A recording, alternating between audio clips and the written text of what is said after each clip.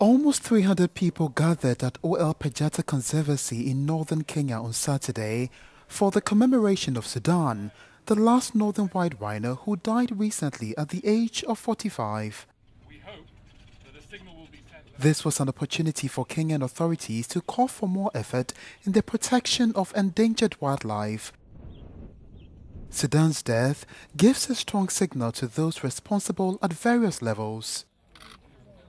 It means a shame to us humans, because all of us have either facilitated to that. And I always say we all blame poachers for killing our animals, but we never blame ourselves for not doing anything when they are doing that.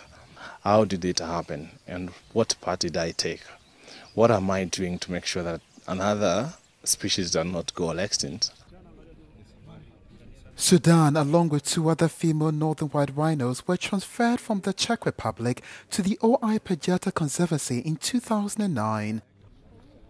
The three animals were placed under armed protection 24 hours a day. Unfortunately, both female rhinos were unable to conceive successfully.